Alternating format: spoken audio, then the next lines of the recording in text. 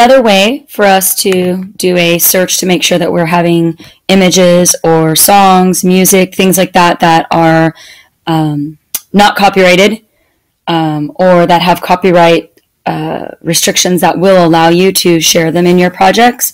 In Google, you can click at the bottom right hand side for settings. If you're on an iPad, sometimes up here there'll be like a little cogwheel. You can click on it and then go to settings. But on a regular laptop, you just click on the bottom for settings, advanced search.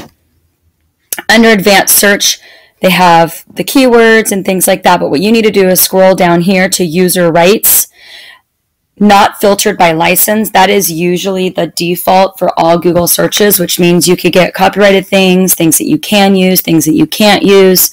And so my suggestion is to scroll down to the bottom. I can tell you what the different ones are. This one means that you can use it or share it.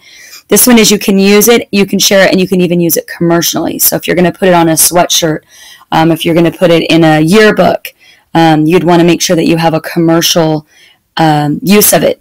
You cannot, however, modify at this setting, meaning you can't add a hat to the character or change it in any way. It needs to be used in the same exact way. The next one down is free to use, share, or modify. So on this one, you can share, use, or you can modify it, but you couldn't use it commercially. So you couldn't like put it in a yearbook that's going to be sold for profit, or maybe the music that you might be adding to pictures of your classroom or pictures of your video and then selling your video.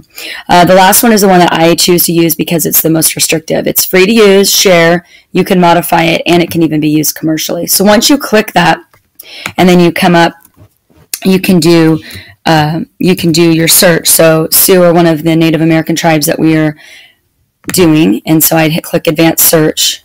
And then if I wanted images, I click on image,